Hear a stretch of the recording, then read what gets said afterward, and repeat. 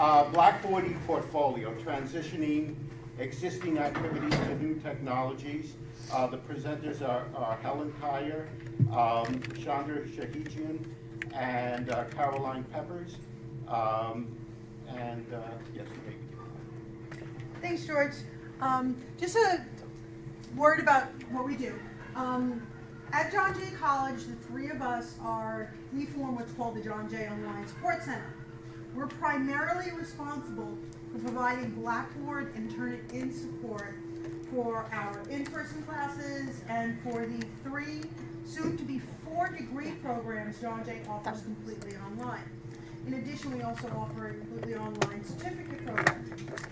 But in the rest of our duties, John Jay currently has over 1,400 courses on our servers that use Blackboard every semester. So in the fall and the spring, we have a very big impact on Blackboard. It accounts for approximately 2/3 of all courses at John Jay use Blackboard in some form. My role is the manager of the Support Center unit. Chandra Shahagian is our training and support specialist. Her primary role is to help faculty, and Caroline is our Blackboard support coordinator. Her primary role is to help students. In addition to this, Chandra and I are both adjunct faculty in the Department of Public Management, where we teach a 200-level course that's required by public management. It's required by criminal justice for their degree, and I think security management. It's called Computer Applications in Public Management. Part of this course, throughout the semester, the students are collecting artifacts, and we're turning in at the end of the semester a portfolio that prior to this iteration of Blackboard had been literally turned in paper. It was a 3-ring binder about that big with all of their work from the semester. I still have some from a year ago. Students are still sitting there. They never picked them up. And it just became onerous. Students would complain about the paper and having to make copies.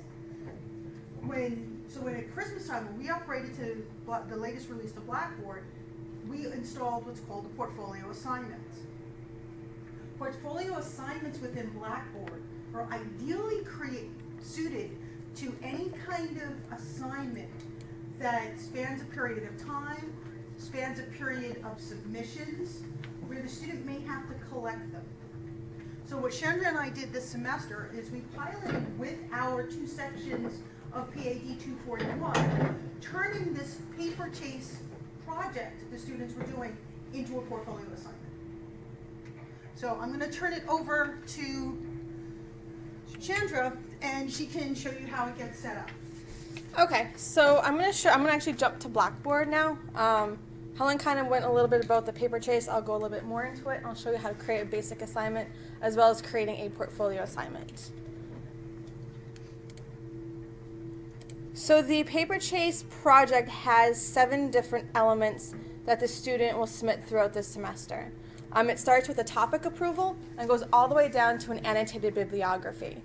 They have a book numbers assignment, which they have to find 3 books from the library.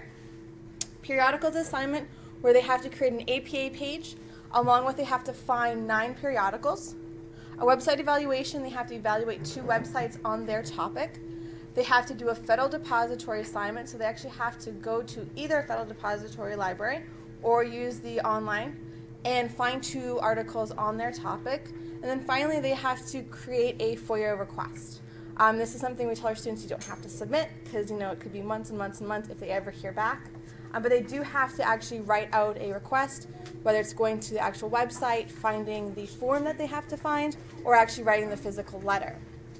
In Blackboard, we created regular assignments for the individual assignments they have to submit throughout the semester, and then at the end we created a portfolio assignment. So I'm going to quickly do a regular assignment for you guys here. I'm just going to copy the text for it. So we're going up to assessments and then creating an assignment. And I'm going to create the topic approval. So this is the very, very first assignment that they have to do. If I can spell today. And I'm just going to copy and paste the text that we have there. This is something we do ask that the students upload all of their assignments in Word, so they can be later used in the portfolio. Again, I'm just going to do quickly points possible. For us, each assignment is worth 10 points, so it's just a typical little writing assignment. And here in the submission details, it's going to be an individual, single attempt, and I'm just going to leave the rest. I'll talk about that in a minute. So that's typically what we do for the regular assignment. Nothing too fancy. And then for the portfolio, it is very, very simple. I'm going up to assessments and then going to assignment again. And then as you put in,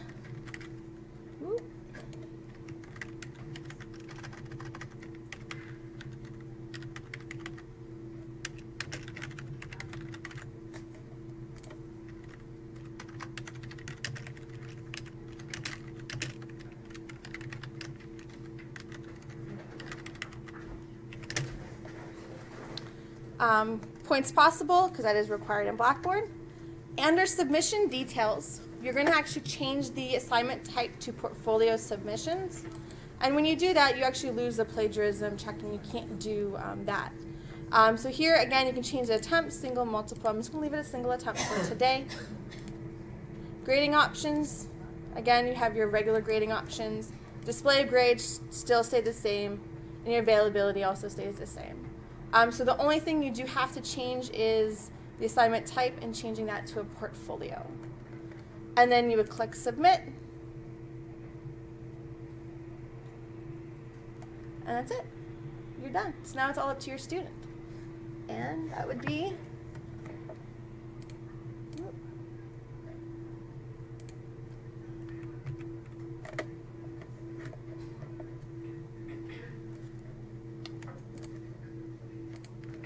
Caroline. Okay. So once again, my name is Caroline, and I am in charge of all the students. Any issues that they have in Blackboard at John Jay, they come to me. So basically what I'm going to show you right now is just what the students would do once they have handed in all their assignments, how to create a portfolio, kind of the parts of it, the difference between just a basic artifact and adding a course artifact, and just other things about their portfolio. The reason why we're covering both a standard assignment and a personal artifact, the difference being, as you saw when Chandra created the assignment, that assignment then becomes an artifact in the portfolio. As part of the paper chase project, students have the option that should that initial grade they receive out of 10 not be high, very commonly, especially with the periodicals assignment where they have to write in APA format, they'll get a 4, they'll get a 5. So they have the option at the final submission in the portfolio to include a revision. So in that case, because your initial assignment has already been satisfied by the initial upload, the students need the option to add a personal artifact. And in this context, that's their revisions. So what the students will do is they'll attach to the portfolio their original submission so we can see it, and their revision. So this is just a student view of the course itself. And just as Chandra showed all the different assignments. So as a student, I would go in, of course, I would click on all these different assignments, and I would add all my written assignments as I go along. Now, what you have to do as a student, you have to create your portfolio first and foremost. So up here in the right-hand corner, every student's going to have this link at the schools that have e-portfolios. So what I would do as a student, I would click on my portfolios. And when you get to the page, it's blank because you have to create it. So I would click up here on Create Portfolio. And it's just basic. You just have to give it a name. I would recommend, like, if you're going to decide to do this for your students, to make sure that the students have a good naming convention. So just name it like Paper Chase, like the assignment, just so that when they're sending it to you and you have to look over it, you want to make sure. And also for the students themselves, so if they have multiple different portfolios, they can find it easily. So I would just name my portfolio Paper Chase. Of course, they can always add some type of description, maybe the semester, maybe the course, the year, whatever they want to add. By default, it's always going to be available, and that means so it's searchable, so you can find it. And then also, by default, this box here that says comments are private. If this is checked off, then anyone who is looking at your portfolio, they won't be able to see any type of comments that are left by instructors or other students. So just be aware of that. So what I would do, I would uncheck it and then just press submit.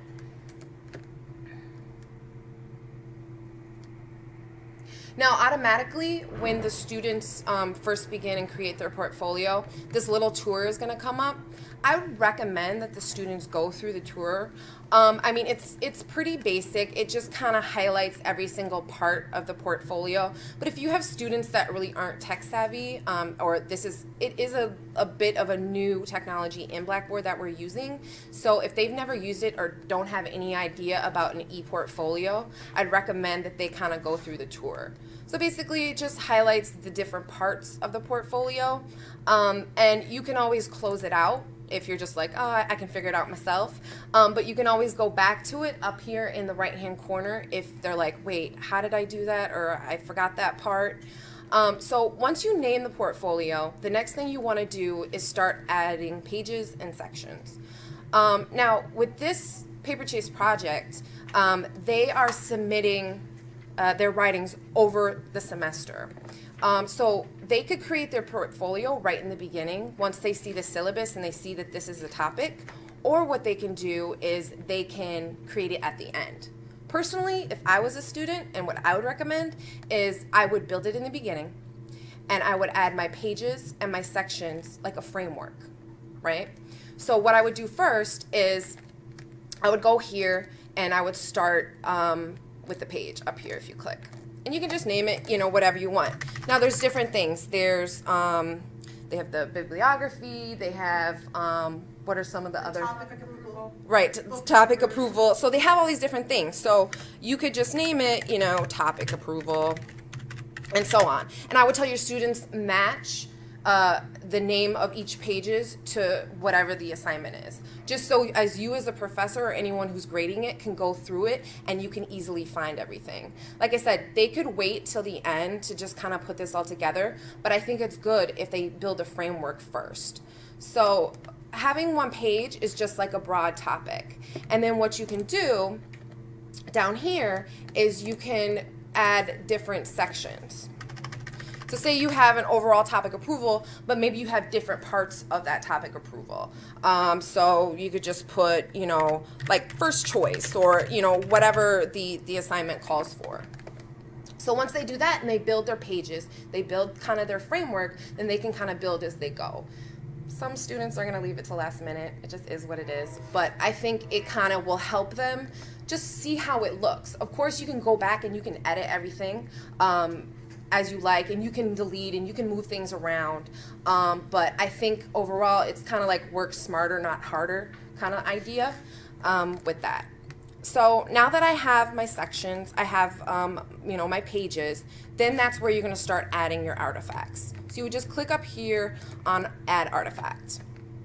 Now the difference we were talking about before, Helen, was about adding personal artifacts as from adding from course. So the fact that I was a student and I did different assignments, I'm going to click on Add from Course.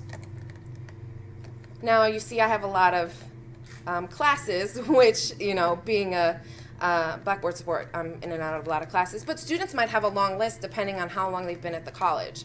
So I'm just going to choose the course that I want to pull these artifacts from. And you'll notice at the top, then these are some of my assignments that I've done.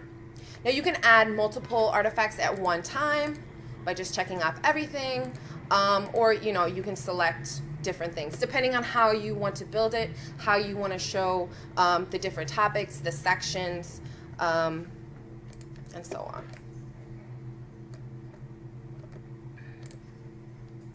So let me close that. So here you have it. You have your assignment here.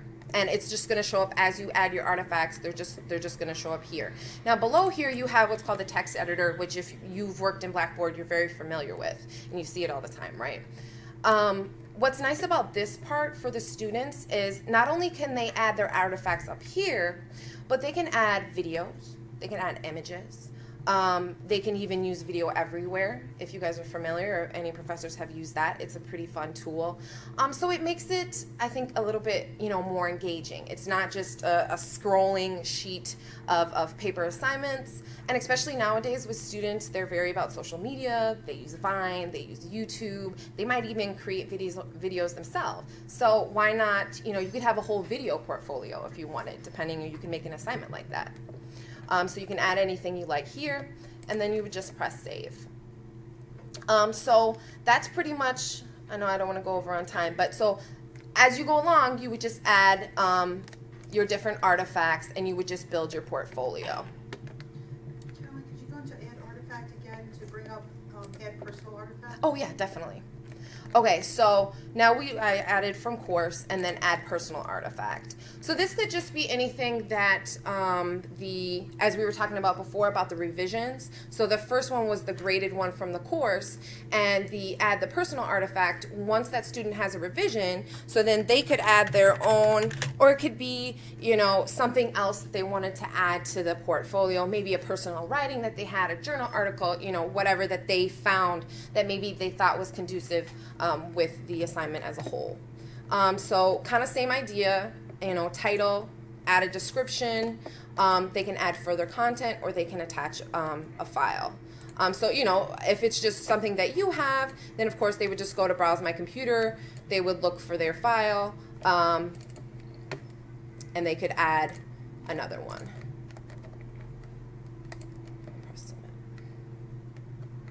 So here's their personal artifact. Here is the graded assignment. So lastly, once they've built their portfolios, let me just view it here.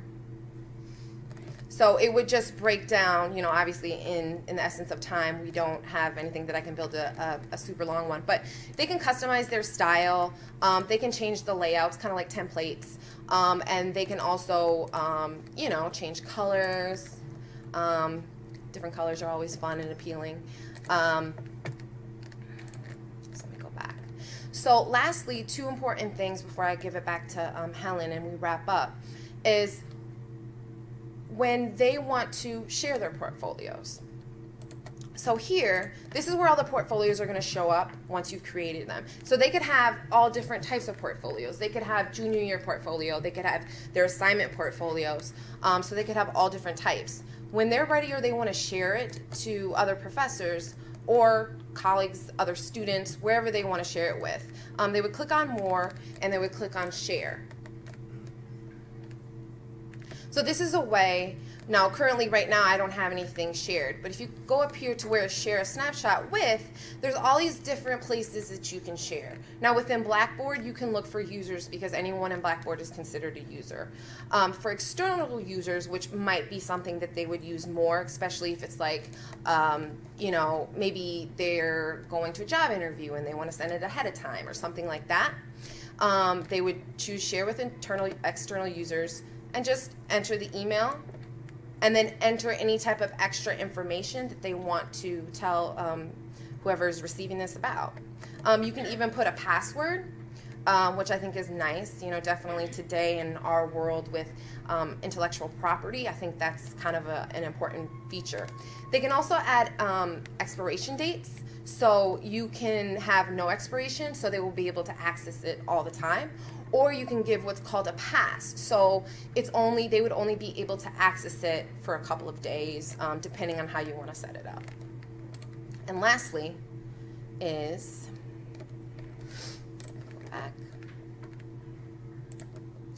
you can download it. And what this, you can download the portfolio so you can keep it, for your own use. And it just creates a basic zip file that you can open outside of Blackboard. This is a standard zip file. It's not the same zip file format when you download an archive or export from your Blackboard course. Right. And it includes an index.html file so that if the student were to try to re-import that content into, say, a website, it would work. So that's a quick, just kind of how students view it. I'm going to give it back to Helen just to show, wrap it up, and about things that we have learned by using this feature. So let me go back. This semester is still ongoing, and these assignments are not due from the students for another week from this coming Sunday. They're due like a few days after the last day of classes. So unfortunately, we don't have any live examples from our students yet to show you. But in the process through the semester with the students, we have picked up a few things to keep in mind when you're doing these. One of the things I encountered with my class, now the section of PAD 241 that I teach is a face-to-face standard classroom class. Chandra's section, on the other hand, is a completely online section. So one of the things we're hoping to do when this is over is compare the student outcomes in each class to see which one may have done more, may have had an easier time putting the portfolio together, because I've, at 2 times during the semester, took 10 minutes of my class time and walked the students through doing this. You'll also notice that on that page with all the assignments, that was a copy right out of my live course. I put the link to the help.blackboard.com page for the portfolios right there. And there's also, if you were to scroll down, a folder with additional resources, such as cute PDF and things like that, so that the students, when they're compiling their artifacts, they have the resources they need. Because that website evaluation assignment, we may want to see the website that they're evaluating. This way they can save that website they're looking at as a PDF easily and incorporate it into their portfolio. But one of the things with one of my students who helped me with testing some of these, was that the assignments, he could not select an assignment as an artifact until after I had graded it. So from a faculty standpoint, that kind of makes it really important for us to keep on top of grading our things timely, because I like to think I'm really good in the classroom. That's one way I know I could do better as a professor. I'm sometimes not as quick as I need to be with getting assignments back. Also, that comments feature keeps a running log of the comments on the portfolio as a whole. It doesn't append them to a particular artifact within the portfolio. And I think this is something that we probably should recommend to Blackboard as a product enhancement, because I'd like to be able to see comments on this particular artifact so that it kind of stays contextual. That header piece is one of the things you see when you go through the quick walkthrough. It cannot be disabled, and it appears at the top of every page, but it doesn't allow you to put anything in it other than text. Like the student can't embed an image. Like say they wanted to really make it look very pretty. It should either be disabled or make it a full text editor box where they can import an image. And also the sharing of the portfolios shares only a snapshot at that time when you create that email ticket that allows someone in. It's not live. So if the student goes in and then updates content, the recipient of that sharing link won't see the new content. They only see what was in the portfolio at the time the link was created. In addition, since we made up our slides earlier in the week, I'm also investigating a possible issue with one of my students. I'm not sure yet if one of the PDFs she was uploading has a problem, or maybe she was just uploading too many onto one artifact, but she got an error message when attaching that periodicals assignment to her portfolio. Because that periodicals assignment is they have to find 9 articles and submit PDFs of each of the articles, so it might have been a size issue, because she had 9 PDFs on the one artifact. So that might have been a problem there. We're still looking into that.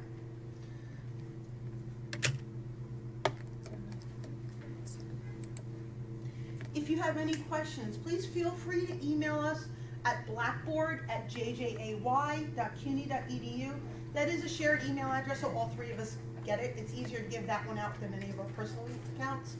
So let us know if you have a question or if you have a concern, and or feedback, would be more than welcome to hearing it. Thank you. Thank you.